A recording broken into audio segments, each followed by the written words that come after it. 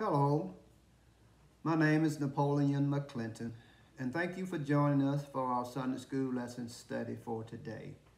Let us begin with prayer. Our Father in heaven, we come today to thank you for the many blessings that you have bestowed upon us. We thank you, Father, that you have watched over us last night and that you have kept us safe and given us a heart and a mind to praise and glorify you as we study your holy word. We pray now, Father, that you would help us to set aside any cares and concerns that we might have, and that we may focus our hearts and minds on the lesson scripture, and that we may be guided and directed by your Holy Spirit, and that we may find practical applications for our daily lives. We thank you, Father, for this church, the Greater Charlotte Missionary Baptist Church. We thank you, Father, for each and every member. We thank you for those that have been put in position of leadership and stewardship. We pray that you would continue to keep us safe as a church family, and that, Father, we would be the kind of church that you have called us to be, and that is a Christ-centered church, where others may come to know you through your darling Son, Jesus Christ. We pray now, Father, for our neighborhood, for our community, for our city, for our county, and for our state. We pray also, Father, for those that are sick and afflicted, and those that are dealing with the loss of some loved one. We pray, Father, for those that are downtrodden, and those that are confused concerning the issues surrounding the global pandemic, the economic slowdown, as well as the many disasters and tragedies we see in and around our world. We pray, Father, especially for those victims that have been part of the mass shootings that have been occurring in our world most recently and in our nation most recently. We pray that you would comfort those victims, Father, that you would have them know, Father, in your word, you promised that you still love us and you would never leave us, Father. We pray, Father, also for those that are victims of the war that's going on in Ukraine. We pray that you would bless those that have been affected. We pray that you will unite the fathers or reunite the families of those that have been separated. We pray also, Father, that those that are guilty will be held accountable one day, and that they, Father, will stand before your judgment seat and give an account for the deeds done in their bodies. We thank you, Father, for your darling Son, Jesus. We thank you, Father, for his life, his death, his burial, his resurrection, and his ascension into heaven. And we pray, Father, that when he returned, Father, that we will be found faithful witnesses of him. We thank you, Father, again for Jesus, and in his precious name we pray. Amen. Again, I say thank you for joining us today for our Sunday School lesson study. Our study is from a new quarterly topic as we look at the summer quarter of 2022. And our lesson topic, or our quarterly topic, is entitled Partners in a New Covenant, or in a New Creation. We're looking at the June series of lessons from Unit 1, and it's entitled God Delivers and Restores. And so that brings us to the June 12th lesson, which is Lesson 2, and it's entitled God Foretells Redemption, as we continue to look in the book of Isaiah, chapter 49, verses 1 through 13. And so you see our lesson outline, which is on the screen also. And we have two teaching outlines for today's study. Our first outline is Identity of the Servant from Isaiah chapter 49, verses 1 through 5 of the New International Version of the Bible. Our second outline is the Lord's Plan from Isaiah chapter 49, verse 6 through 13 of the New International Version of the Bible. And so let's read our lesson scripture for today's discussion. And it is also on the screen. And our scripture is divided into two parts. Our first part is the servant of the Lord from Isaiah chapter 49, verse 1 through 7. And our second part of the scripture is the restoration of Israel from Isaiah chapter 49, verses 8 through 13. And let's begin with Isaiah chapter 49, verse 1, which is on the screen. Listen to me, you islands. Hear this, you distant lands. Before I was born, the Lord called me. From my mother's womb, he has spoken my name. He made my mouth like a sharpened sword. In the shadows of his hand, he hid me. He made me into a polished arrow and concealed me in his quiver. He said to me, you are my servant Israel, in whom I will display my splendor. But I said, I have labored in vain. I have spent my strength for nothing at all. Yet what is due me is in the Lord's hand, and my reward is with my God. And now the Lord says, he who formed me in the womb to be his servant, to bring Jacob back to him and gather Israel to himself. For I am honored in the eyes of the Lord, and my God has been my strength. He says, it is too small a thing for you to be my servant, to restore the tribes of Jacob and bring back those of Israel I have kept. I will also make you a light for the Gentile, that my salvation may reach to the ends of the earth. This is what the Lord says, the Redeemer and Holy One of Israel. To him who was despised and abhorred by the nation, to the servant of rulers, kings will see you and stand up. Princes will see and bow down, because of the Lord who is faithful, the Holy One of Israel who has chosen you. And then our second part is the restoration of Israel, Isaiah chapter 49, verse 8 through 13. This is what the Lord says.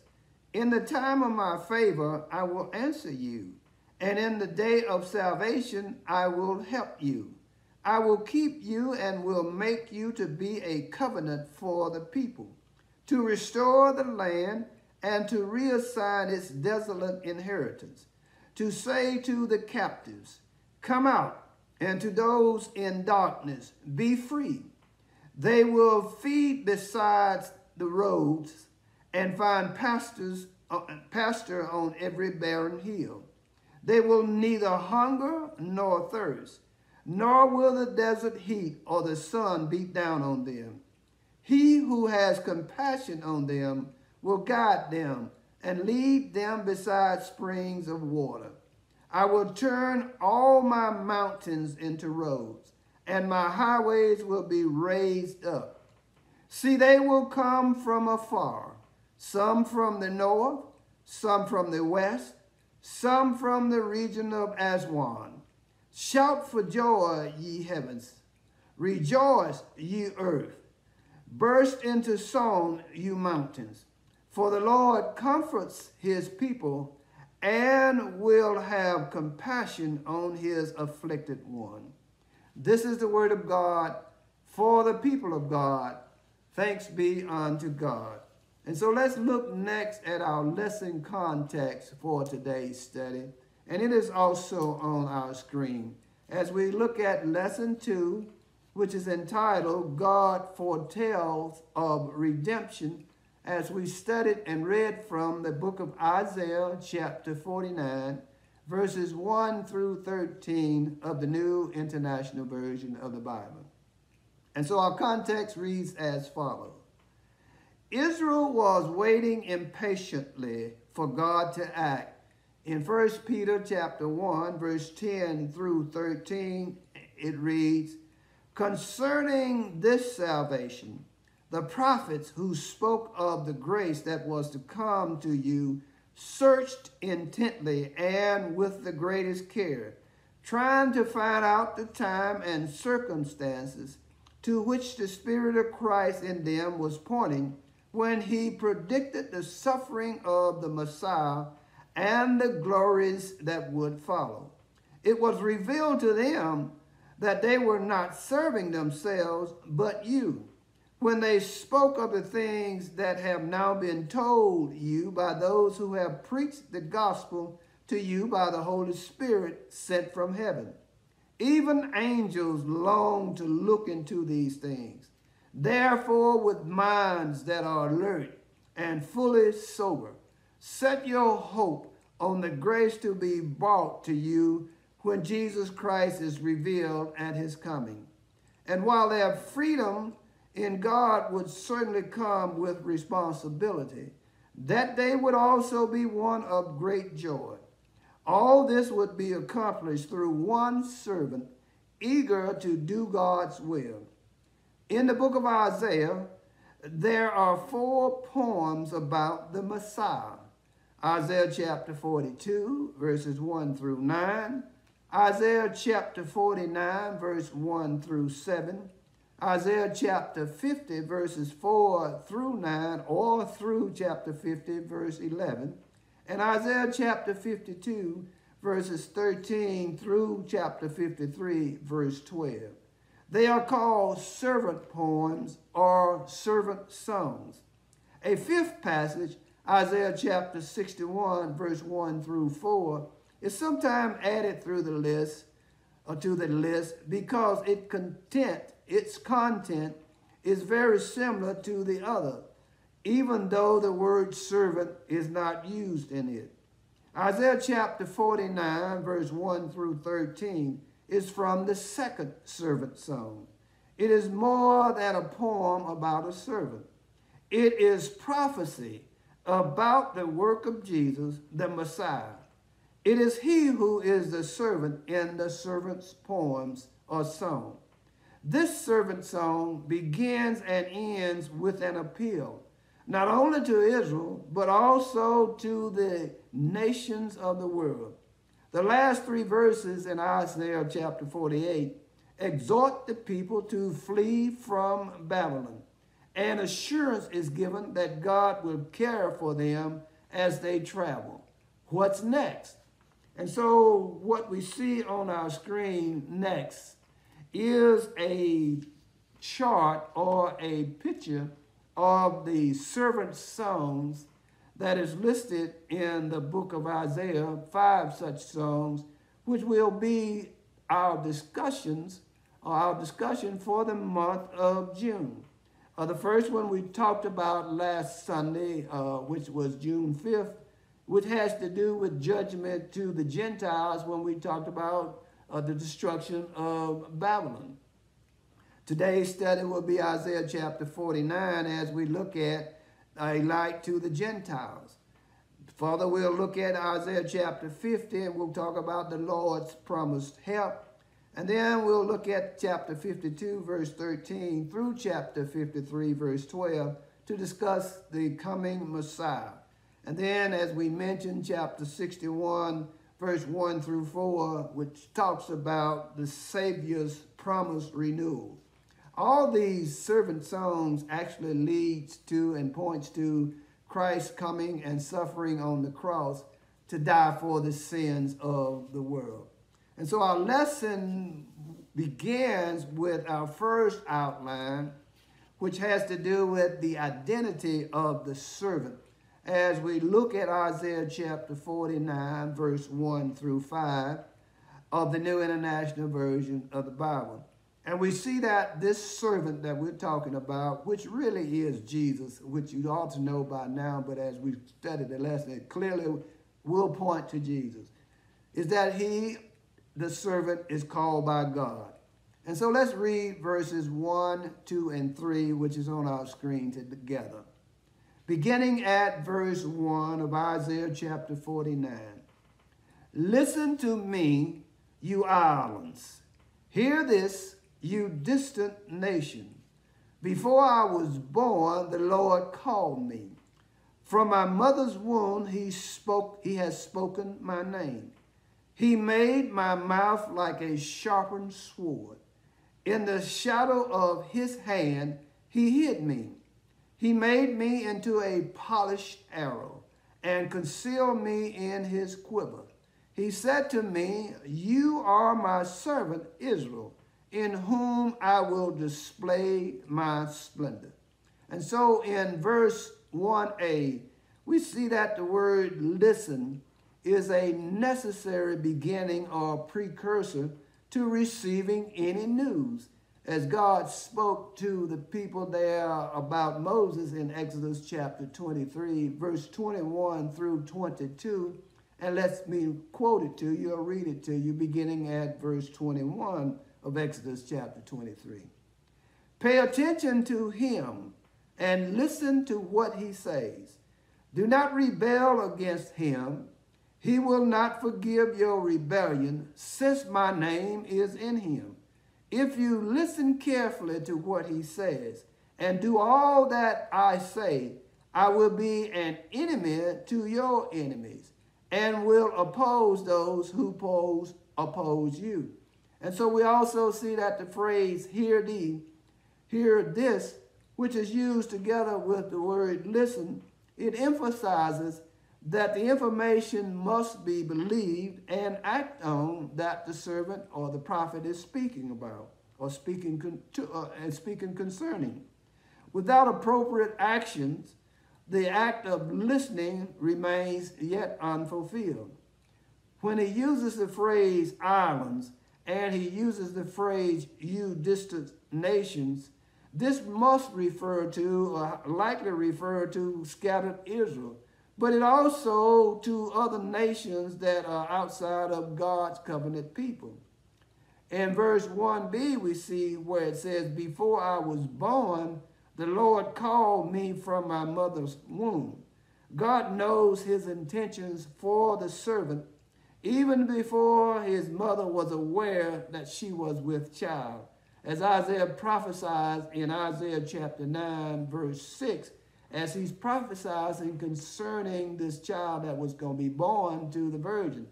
He said, for to us a child is born, to us a son is given, and the government will be on his shoulders, and he will be called Wonderful Counselor, Mighty God, Everlasting Father, Prince of Peace.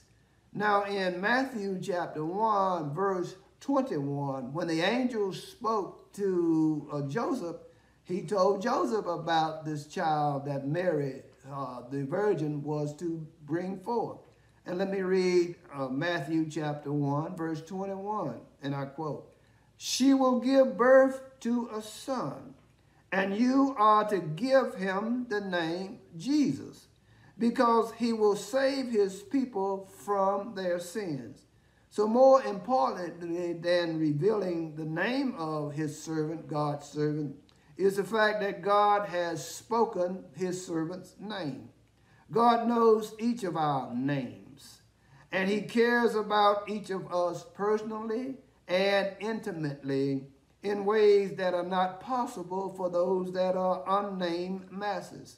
Now in verse 2, the phrase, the sharpened sword in a prophet's mouth, likely refers to the word God calls his servant to speak prophetically. God imbues or he inspires these words with authority, as we see in Ephesians chapter 6, verse 17, and in the book of Hebrews chapter 4, verse 12.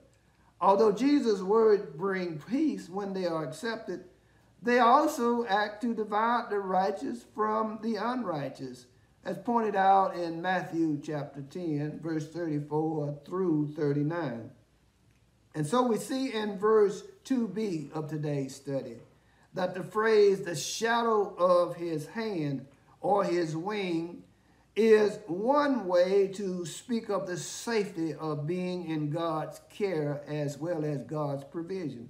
We see that from Psalm 63, verse 7, Psalms 91, verse 1, as well as Isaiah chapter 51, verse 16. Now, when the prophet Isaiah uses the phrase a polished arrow. God kept the servant safe and at the ready so that when his task came, the servant would be perfectly able to accomplish the work that God had assigned to the servant. The image of the sword also implies judgment, that those who do not accept the words the servant speaks. Isaiah spoke of the servant preparation.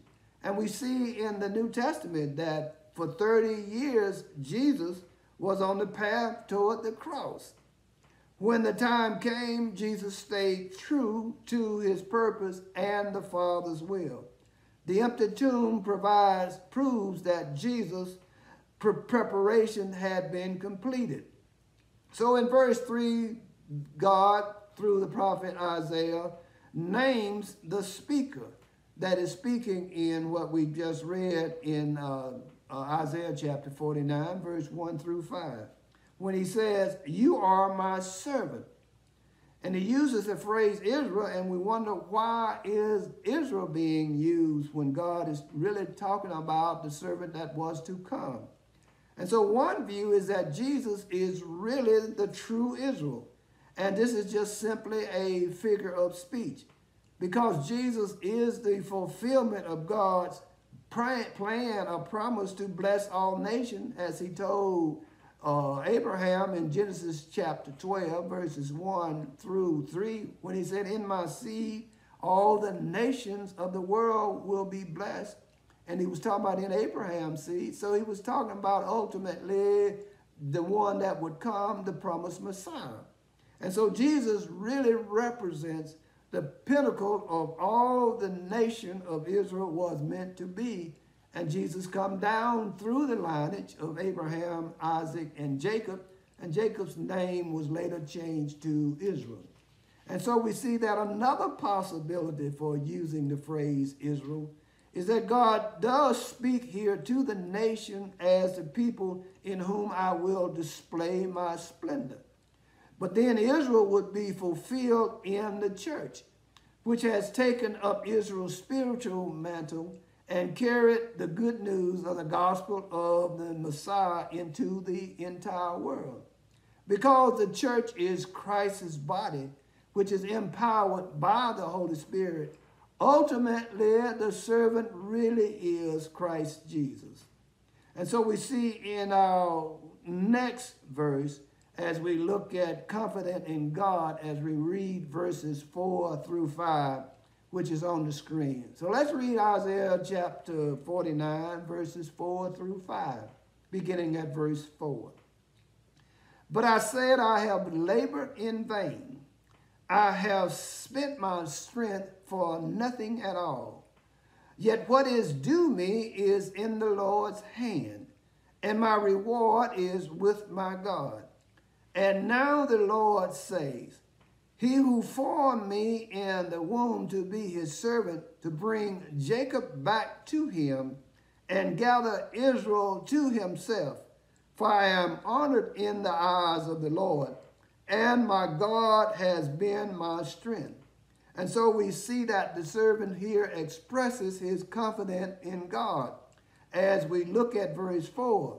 Because God's definition, though, of success is not a conventional earthly definition, those faithful servants of God can be sometimes discouraged. The prophet Jeremiah is an example of faithfully proclaiming what God wanted him to say in 2 Chronicles chapter 36, verse 12.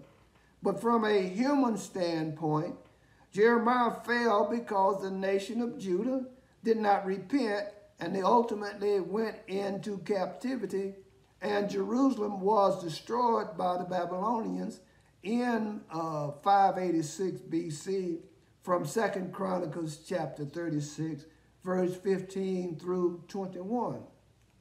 Jesus also experienced moments of period of discussion when the disciples experienced fear in place of faith in Matthew Gospel chapter 8, verse 26, as well as in Luke Gospel chapter 12, verse 28. When his disciples all fled from him and betrayed him in Mark's Gospel, chapter 14, verses 43 through 72. And when he hung on a brutal cross to die in excruciating pain, in Matthew chapter 27, verse 46, as well as Psalms 22. But Jesus had even more reason than Jeremiah for confidence that his work and the reward for his work were in God's hand. Sometimes human understanding of Jesus' work was not compared to knowing that the Father who would reward his Son for his faithful ministry and his sacrifice of his life on the cross for the sins of the world. And so we see the phrase in verse 5, the wound recalls from Isaiah chapter 49, verse 1, while the servant's future glory points back to Isaiah chapter 49, verse 3. This is one way Isaiah expressed the confidence that the servant would feel. Repetition of these words in this nature is typical in Hebrew poetry or in Hebrew scripture. Whereas when he says here that my God has been my strength, it represents a reversal of Isaiah chapter 49, verse 4. Whereas the servant had felt that his strength was wasted, with God, the strength would be renewed as well as sustained in Isaiah chapter 12, verse 2, as well as Isaiah chapter 33, verse 2, and Isaiah chapter 40, verse 29 through 31. Now the words Jacob and Israel are used interchangeable. We know that Jacob was one of the sons of Abraham, Isaac, and Jacob, as we studied. So Jacob was one of the sons of Isaac. But Jacob and Jacob's name was ultimately changed to Israel. And so Jacob becomes the progenitor of the 12 tribes, or the 12 tribes of Israel. And so these two names, Jacob and Israel, are used interchangeable as they were in the book of Genesis. Sometimes the word Jacob or Israel refers to Israel in the book of Isaiah means only the northern kingdom, which was called Israel, or as distinction from the southern kingdom, which was called Judah. We know that there were 10 tribes in the northern kingdom, and there were only 2 tribes in the southern kingdom of Judah. Other times when we see the word Israel, it refers to all the Jewish people of both northern and southern kingdom when they were part of a united kingdom. And so this servant could only anticipate gathering Israel together, and its redemption would glorify God's name. Now Isaiah is speaking to a time that would come some 700 years after he speaks this prophetic message, because Jesus would be born some 700 years after Isaiah prophesies concerning this servant of the Lord. But Isaiah also now lays out what God's plan is for this servant as we look at Isaiah chapter 49, verses 6 through 13. And so our first topic comes from God's call to all. This servant would be used to issue God's plan or God's offer of salvation to all, not only to the tribes of Israel, but to all people of the world. And so let's read verses 6 and 7, which should be on your screen now. And it begins, he says, "Is it too small a thing for you to be my servant to restore the tribes of Jacob and bring back those of Israel I have kept? I will also make you a light for the Gentiles, that my salvation may reach to the ends of the earth. This is what the Lord says, the Redeemer and Holy One of Israel, to him who was despised and abhorred by the nation, to the servant of rulers. Kings will see you and stand up. Princes will see and bow down, because of the Lord who is faithful, the Holy One of Israel, who has chosen you." And so in verse 6a, the main thing to remember about this verse 6a, is that it is a prophecy involving the servant of the Lord, and that its fulfillment would be certain because God speaks through the prophet what thus says the word. Nothing in the history of the tribes of Jacob or the nation of Israel suggests that restoring the people would be too small a thing. The people themselves had struggled with faithfulness throughout their days in Egypt, as well as their time in the 40 years of wilderness wandering, and as well as the time they had spent in the promised land. By the time Isaiah begins his prophecy, the northern kingdom has already been taken captive into Assyria by the Assyrian nation, or the Assyrian Empire. It would be some 100 and so years later that Babylon, 150 years later, that Babylon would take the southern kingdom of Judah into exile, into Babylon.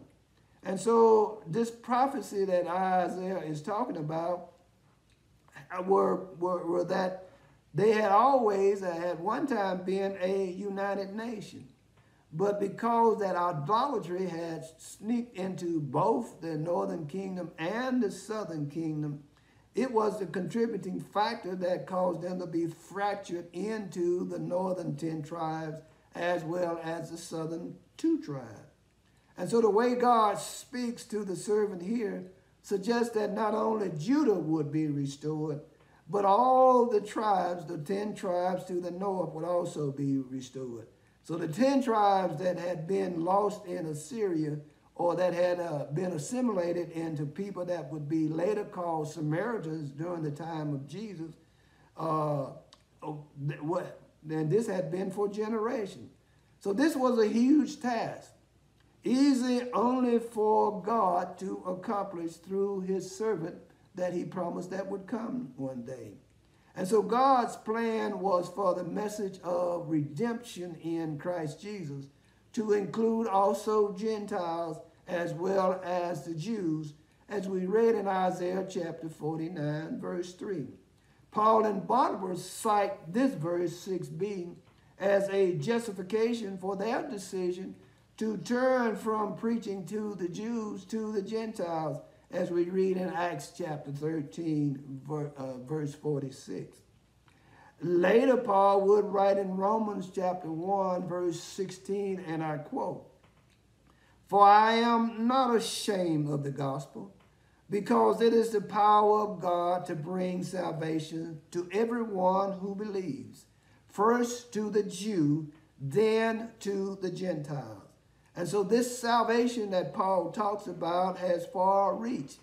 It includes the entire world, the entire earth, as Jesus sends his disciples out in Matthew chapter 28, verses 19 through 20. Isaiah said that the Messiah, which is the servant of the Lord, and his disciple would bring a saving life to all people of the world, uniting them under the banner of the gospel of Christ Jesus. Jesus did his part to bring humanity together. Certainly we can do more toward completing this task by spreading the good news, the gospel of Jesus, that he is the Messiah and he is the only one by which a sinful person can be reunited with a holy God. And so now we see in verse 7b, or 7a. What the Lord says flows from God's character, or what his character is. And the titles that are attributed to God result from his actions. The Redeemer and the Holy One of Israel had acted to free his people from slavery when they were in Egypt, in Exodus chapter 6, verse 6, as well as Exodus chapter 15, verse 13. God chose Israel as his special people. But whether Israel acted in holiness or not, God still remained the Holy One of Israel in 2 Kings chapter 19, verse 22. And so God's titles here emphasize his power and his majesty. as well as his fidelity or his faithfulness to his promises. And his soul claimed to be holy, or only God is holy. And so this is the Lord who addressed him who was despised and abhorred by the nation. So he's talking about this is the holy God that is addressing the servant, the one that is despised and abhorred. Ultimately, he would be by the nations, because he would ultimately be crucified on the cross. And so being rejected by so many could make the servant wonder if God had also rejected him. Verse 7b, we see where God says that both kings, though, and princes will heed this servant words. And so this must be and has to be talking about the only one, the Messiah, which is Jesus. As with any success in ministry, it is not based on the charisma or the magnetism or the leadership qualities or the preacher or the perfect servant ministry. The reason people respond with worship when hearing the gospel is because of the Lord who is faithful, the Holy One of Israel, who has chosen you as his servant. And so now we see in verses 8 through 12 that the day of salvation will come one day. And that day comes when Jesus comes and he gives his life as a sacrifice for sin on the cross. And so let's read verses 8 through 12, which should also be on our screen. This is what the Lord says.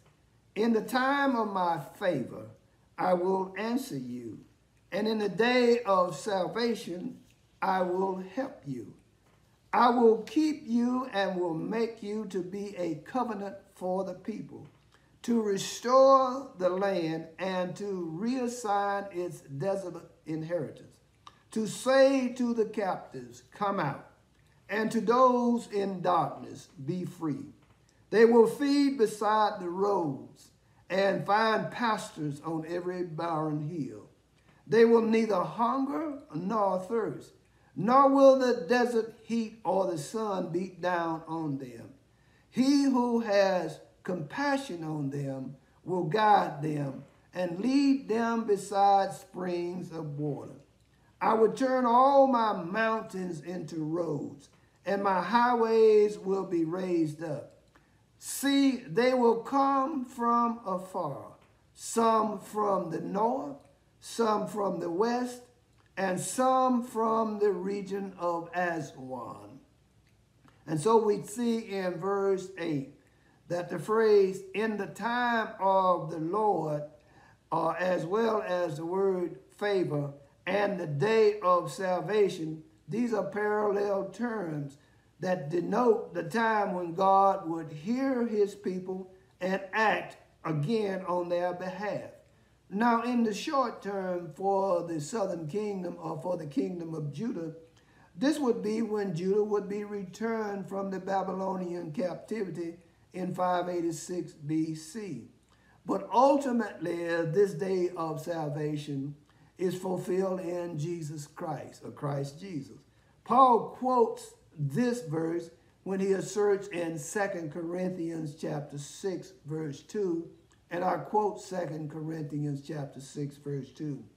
For he says, in the time of my salvation I heard you, or in the time of my favor I heard you, and in the day of salvation I helped you.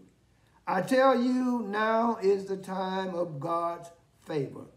Now is the day of salvation, as Paul writes there to the Corinthian people in the book of Corinthians, 2 Corinthians chapter 6, verse 2. There is never a bad time to accept the gift of God's salvation through Christ Jesus.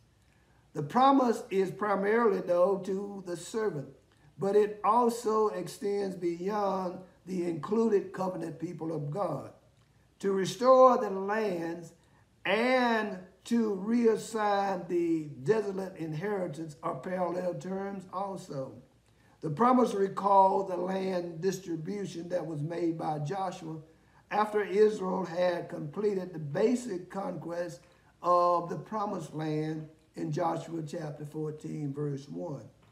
Judah had been, though, left bereft or deprived after the exile into Babylon because of their sinful nature, their idolatry.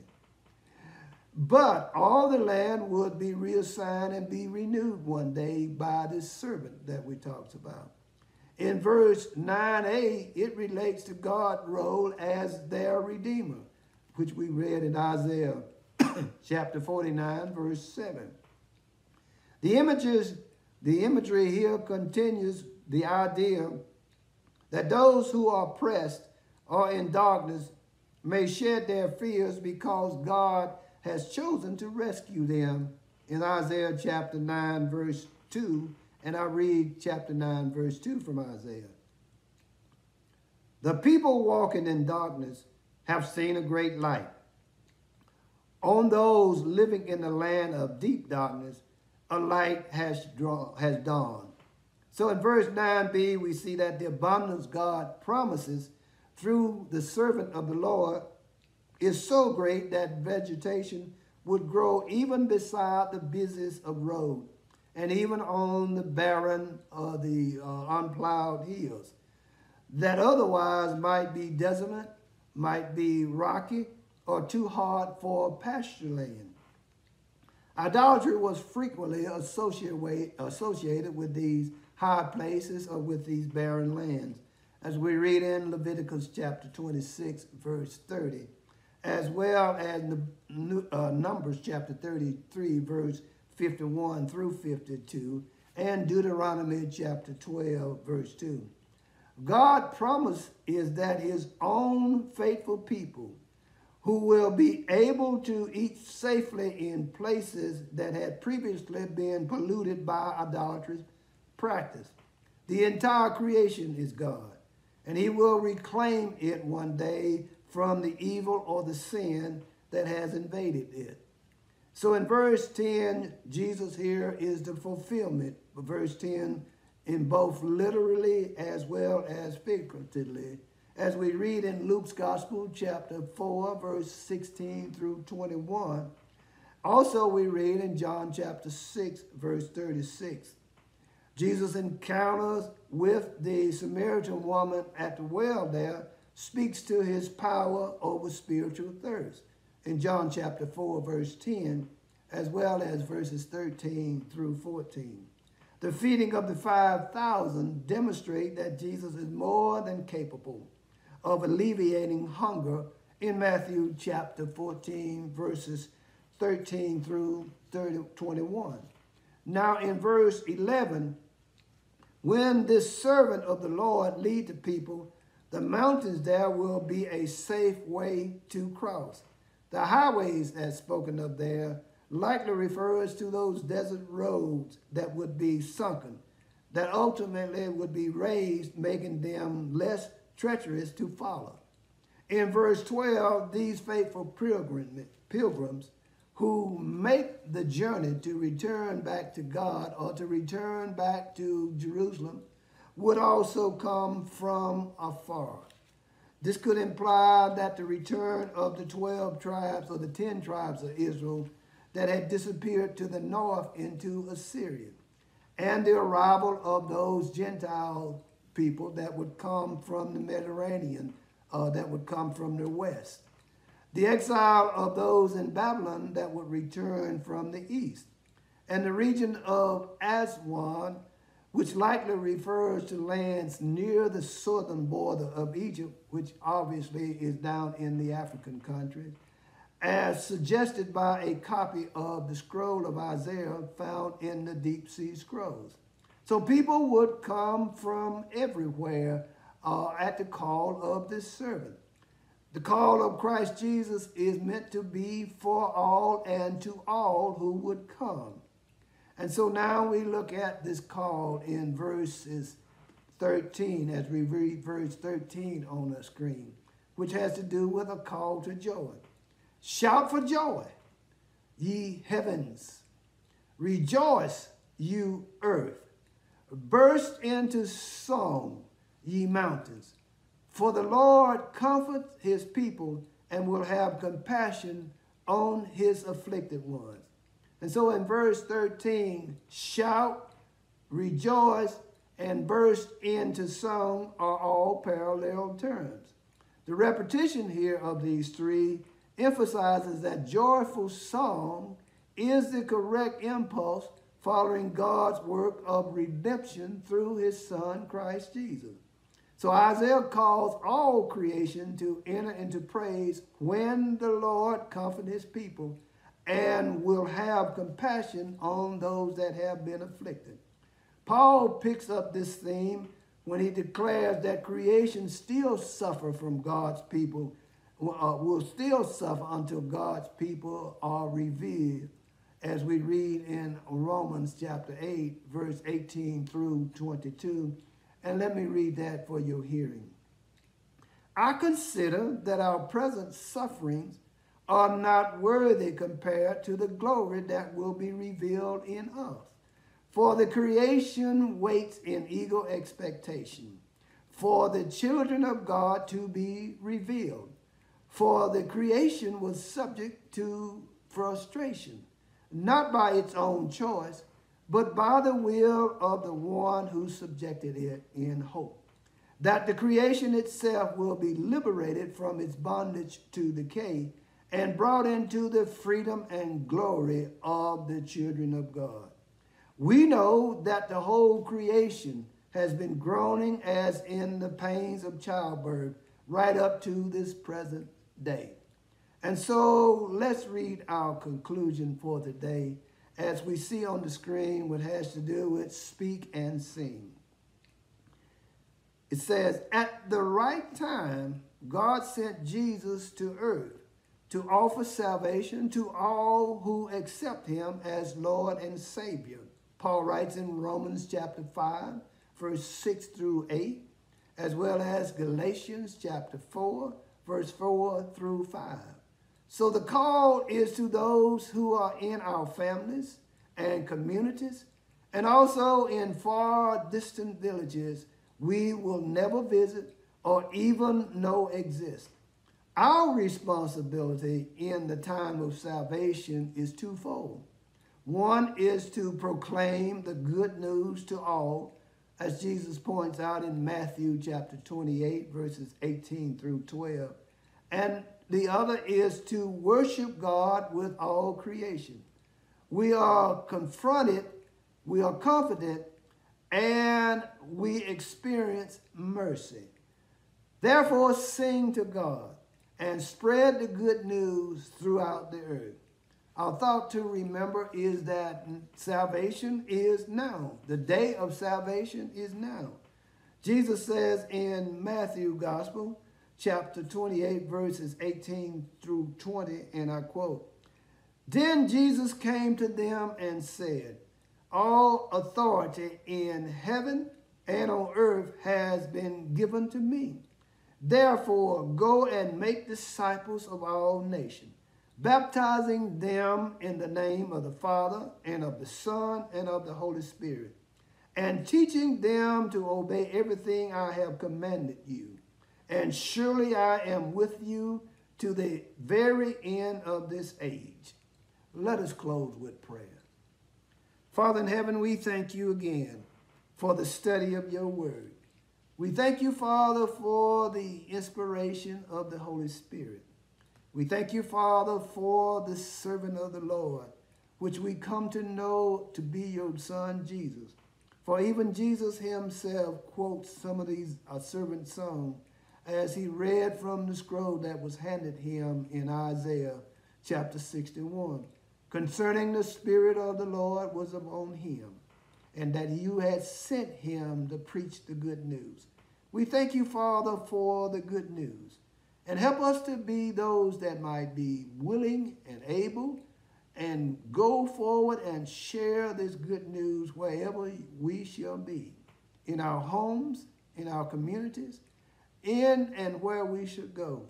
For the world is desperately and hungrily and still under the curse, Father, of sin, and waiting for the Savior to come. But he's already come, and he offers up salvation to the world when he died on the cross. But he's coming again, Father, to reward those that have put their faith in him. Thank you for Jesus. In his precious name we pray. Thank you for your participation. May God continue to bless and keep you is my prayer. Have a blessed day.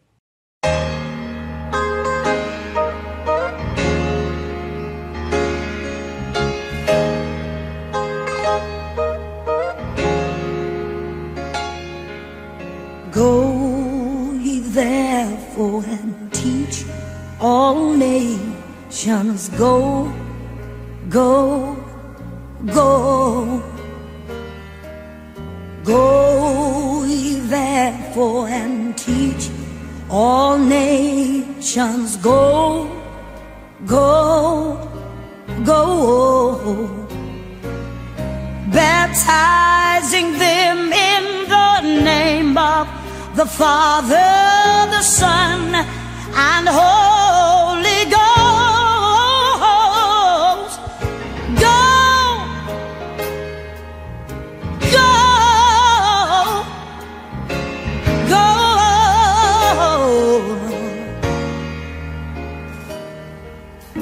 If you love me, really love me, feed my sheep.